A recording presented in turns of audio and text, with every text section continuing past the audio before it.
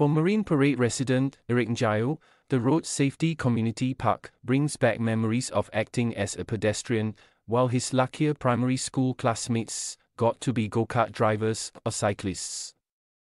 3 decades later, and the 40-year-old now takes his daughter there to cycle once every few months. Located at East Coast Park, it is a short drive from their home. While the mock road circuit there also serves as a perfect learning space for Mr. Njio's child. He echoed what other parkgoers have noticed: it looks quite run down and old. This is set to change. The iconic park, which has operated at East Coast Park since 1981, will soon get a facelift and go beyond hosting schoolchildren on field trips. The Singapore Police Force told CNA that the Traffic Police will redevelop and modernize the Road Safety Community Park in the coming years to adapt to the evolving road and traffic environment. We plan to host families so that the children can learn road safety education alongside their parents and their grandparents, said Superintendent Jimmy Law, commanding officer of the Traffic Police's Road Safety Branch.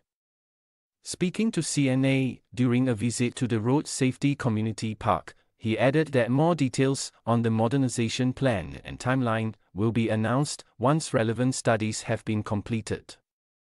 Earlier this month, the Ministry of Home Affairs published a tender on the government procurement website Gubis, calling for project management and consultancy services for redevelopment works at the park. The tender closed on December 21st. This also comes as road accidents resulting in injuries or fatalities in Singapore rose from 3,169 in the first half of 2022 to 3,542 in the same period this year. Drink driving accidents spiked 21.4% from 70 in the first half of 2022 to 85 in the same period this year as well.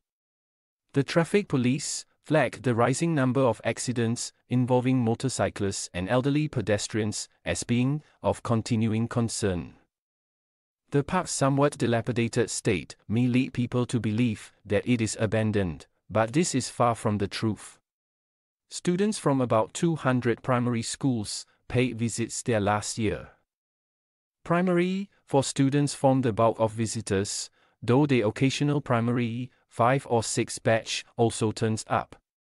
Their parents or even grandparents would have been among several past generations of Singaporeans who form core memories at the park, which first opened the Kallang Park in 1961 amid an uptick in the number of vehicles and drivers on the road pre-independence. The traffic games were held there annually. However, the Road Safety Park, as it was then called, had to close in 1967 due to the construction of the old National Stadium. It reopened at its current location at 910 East Coast Parkway in 1981. It was renamed in 2002 to include the word community, as a reminder that everyone in the community has a part to play in road safety. Students take on different roles as drivers, cyclists or pedestrians during school visits, learning proper road safety rules and etiquette such as how to cross at a zebra crossing. Demerit points are doled out for any violations. The road circuit comes with traffic signs and signals as well as miniature buildings, including bus stops, the Toyota Service Centre and a petrol station with kid-sized petrol pumps to simulate an actual traffic environment.